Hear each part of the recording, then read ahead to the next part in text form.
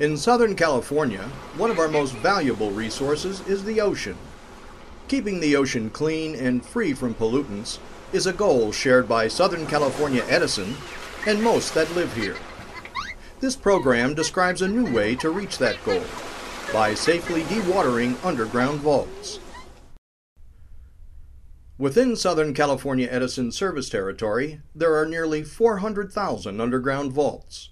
These vaults are often filled with water, as most Edison crews know from experience. Water may collect due to landscape irrigation, stormwater inflow, seepage, or from groundwater or adjacent storm drains. Prior to performing any maintenance or equipment installation, these vaults must be dewatered. Safety requirements demand nothing less. Water levels in a vault can range from a few inches deep to completely full, and depending on the size of the vault, water volume can range anywhere from a few hundred gallons to thousands of gallons. Currently, vault dewatering can be both a very time-consuming and expensive process using a vacuum truck to pump the water out, or potentially polluted water could be discharged directly into storm drains.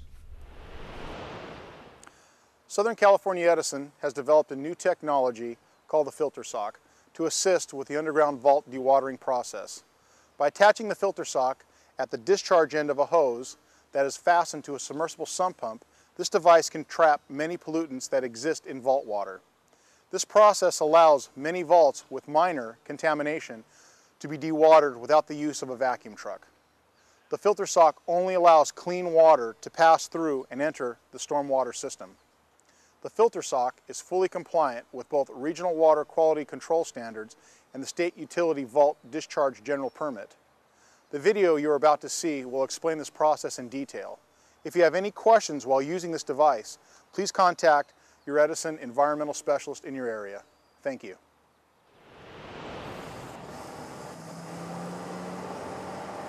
All right, Louis, what we're going to need is cones, chalk, flag, and then we'll have a mini tailboard at the back of the truck when we're done with that. Roger.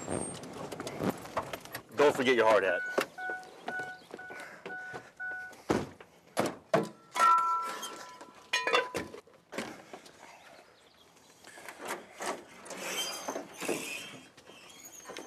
If you want to put this up front, I'll get the rest. Thank you.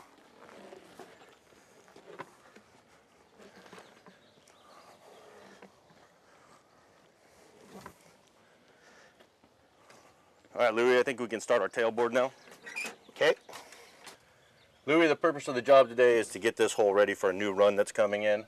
Don't forget all your PPE today. Let's work safe. Let's get that hole open and get ready to work.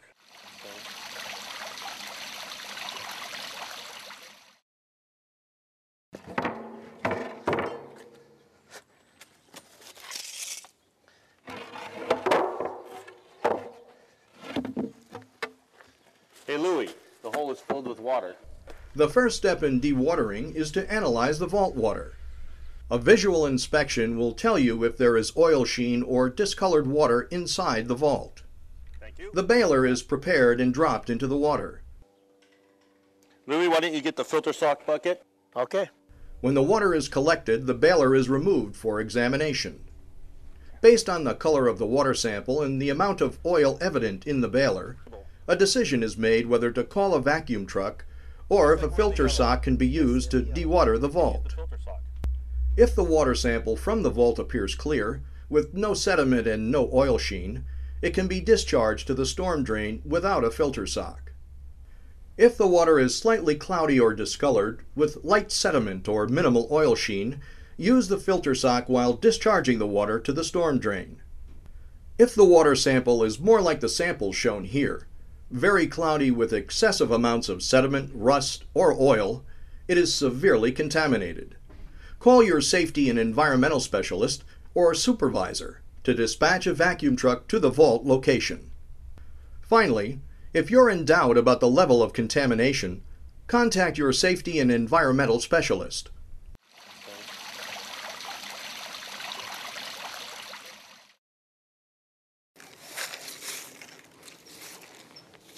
Clean the gutter of debris so water will flow unimpeded into the storm drain. Unroll the hose towards the downgrade. close to the storm drain. Inspect the pump hose thoroughly, checking for any cracks, rips, or holes where contaminated water could leak out.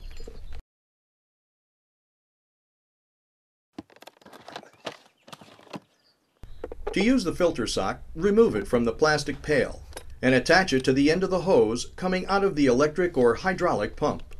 If the hose doesn't fit the 2-inch sock, use an adapter to secure the sock tightly before pumping begins. The truck should be on idle to control the flow of the water and pump at a rate of 100 to 150 gallons per minute. The system can become overpressurized if the truck does not run at the idle speed of the engine.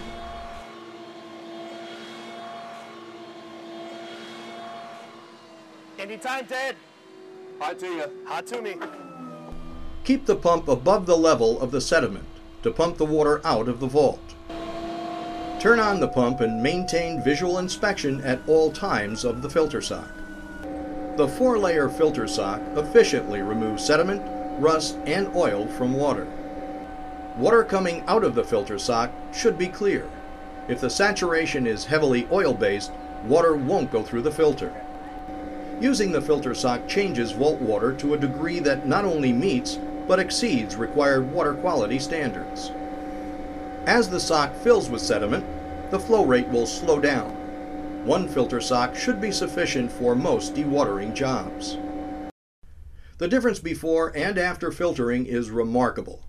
By using this system, we can reduce by 90% the amount of pollutants entering our ocean and other surface water. Each filter sock can remove up to 3 gallons of oil. To prove the point, take a look at the study results achieved during the field test of this system. The results illustrate the removal of various pollutants. The red bar shows the water in its raw state. The green bar shows fully filtered water.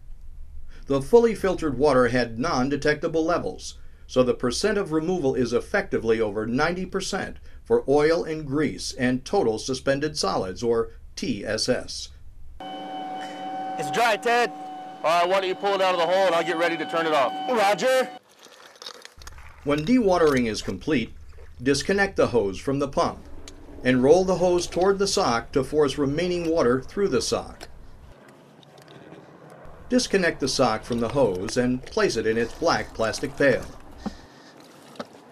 Seal the bucket cover and return it to the service center. Place the used filter sock in a 55-gallon drum. The service center can then use normal waste handling procedures to dispose of the used filter sock. Recycle the bucket according to your service center's recycling program. Southern California Edison's new tool for dewatering underground utility vaults has been researched, developed, and field tested by Corporate Environmental Health and Safety in conjunction with the Transmission and Distribution Business Unit. Filter socks are available and material coated. Field crews should maintain an ample supply of filter socks in their vehicles. This technology not only saves time and money, it will enrich Southern California Edison's compliance program and contribute a great deal to the clean water standards we want to share with our friends, neighbors, and families throughout the Edison territory. In short, the filter sock combines ease of use, cost effectiveness, and environmental responsibility. Southern California Edison's innovative use of the filter sock sets a high standard as best management practice in the utility industry. It will deliver both economic and environmental benefits. This is just one example of Edison's commitment to leading the way in electricity. Thank you for watching.